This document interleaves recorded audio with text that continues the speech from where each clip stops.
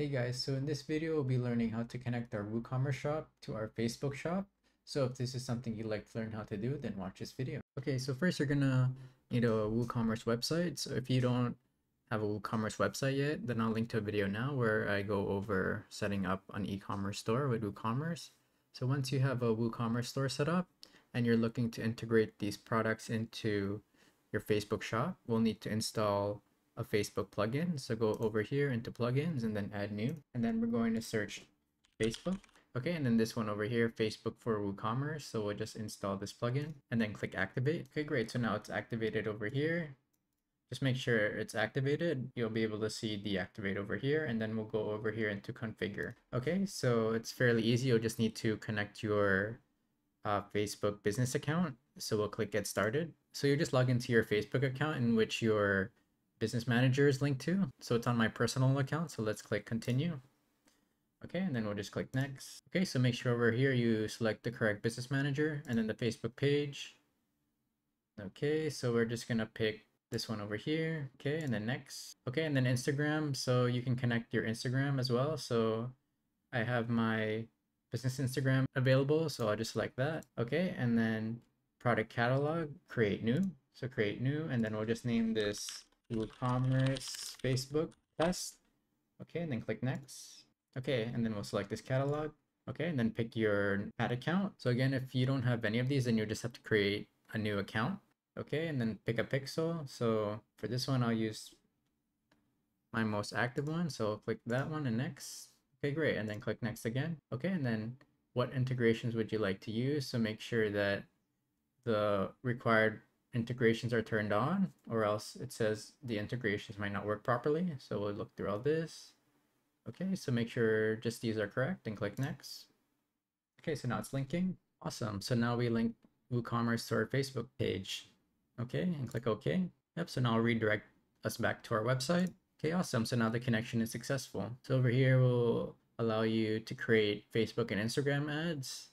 So if you'd like to do paid advertising, that'll be available here. And then these are just the analytics for your advertising efforts. So what we're really interested in is the product sync section. So first, what you want to do is have some products to sync to your page. So over here, in this test shop, I just created a t-shirt page. So we'll do our testing with that. So go back into the plugin. Okay, so back here in the plugin, we'll sync the products. So again, if you want to exclude certain categories or products, you can add them here. Okay, so for the Google products, we don't need to worry about that at the moment because we don't have Google Shopping enabled. So we'll just click sync products. Now the products are syncing. Okay, great. So now let's check our product catalog. So over here in connections. So again, just make sure your settings are correct over here, and then we can click WooCommerce Facebook test to direct to our catalog. Okay, great. So it says over here we have one product. So let's see.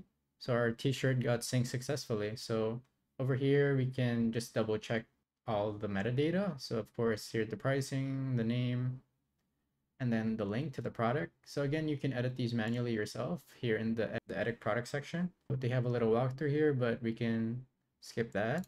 And then it's just like an Excel spreadsheet where you're able to fill out the necessary fields and edit them accordingly. But looking at the data that was synced, everything is correct. Okay, great. So next we're gonna set up our Facebook shop because right now users aren't able to access the products on your Facebook page. So what we're gonna do is go over here into sales, and then we'll skip Instagram for now and just do the Facebook shop. So we'll connect the page, which we want the shop to reside on. Okay, great. So now we need to create the shop. Make sure you're using the correct pages over here. Okay, and then the checkout method, we have it so that it'll redirect the user to the website and check out on the website, not on Facebook. But they also have checkout with Facebook and Instagram here. This might be better for conversions as it's keeping users directly in the Facebook or Instagram platform. So you can experiment with both and see which works better for your business. But we'll just stick to checkout on our website for now because I don't have any of the checkouts set up on Facebook. Okay, and then next. So again, just make sure the correct catalog is selected, the correct website in which the transactions are going to be taking place. So once that's done, click next. Okay, and then this is just shipping. So let's just do Canada. Okay, and then finish that up. Okay, great. So now we have our our shops tab over here. So we're able to see insights about our shop. So we'll just see what Facebook has to say over here. So just your statistics, access your marketing tools. Okay, so we'll just have to add our products from our catalog. Okay, so over here, what we want to do here is just we need to add 4 items. So let's do that now. Okay, so we can use like a spreadsheet or a pixel or manually, but since we have the plugin already, we can use that. So over here, let's just create 4 more products. So in WooCommerce, go into all products, and then we'll just duplicate these and make 4 t-shirts. So over here, now the product is created as well on Facebook. Okay, so let's go back on Facebook. Awesome, so we have the Facebook product over here, but it's missing the photo. So I think we just need to add that manually. You'll have to add that manually. And then if you click view on website, it'll take you directly to the product listing page. Okay, so now we added the products. Let's fix these issues over here. So edit shop, okay, and then go to Facebook, and then we added our products, that product 3 and product 4. Okay, so product 3 has been added, then one more product 4, okay, and then click save. Okay, so this is how your shop will look like on Facebook. Okay, so click save, and then we can exit the builder. Okay, so it's saying unpublished changes. So let's view the live shop. Okay, and then current revision. Okay, it's still saying we need to add one more product. So we don't have product number 2. So we'll add that. The t-shirt number 2. Okay, and then click save. Seems like our sales channels are working. So let's view the live shop. Awesome. So now we can publish over here in the right corner after adding at least 4 products. So click publish. Awesome. So now our shop has been updated. So let's check our Facebook page. Awesome. So if we check our Facebook page now we have this little shop icon. So we can click shop. And here we go. Our products are now showing. And then if we click one of the products, it'll show the image and then the price and description. And then if you want to purchase or know more details about the product, then you can click view on website. Awesome. Okay, and then lastly, we'll just go over some of the settings that you can do within the Facebook Commerce Manager. So we'll go to edit shop. So over here in layouts, we can create featured collections. So we can do that and create a new collection. Let's just put t-shirts and then add in all our t-shirts and then click confirm. Okay, and then we have our t-shirts catalog here. So let's just move this to the top. Okay, and then it's saying optimize layout. So this is so that it'll automatically test each layout and choose which layout is best for the user. But let's just turn it off and set it up manually. So I'll turn this off just so the experience will be the same every time. Okay, and then I'll just remove all these products and just keep the grid. Okay, so remove that and then just a dynamic product. Then over here is an offer. So say if you want to give a discount, so let's create an offer, create offer. Okay, and then just say first purchase, and then just say 10% off per order. And then you would set the duration of the offer. So let's just say starting today and create offer. And then the eligible products.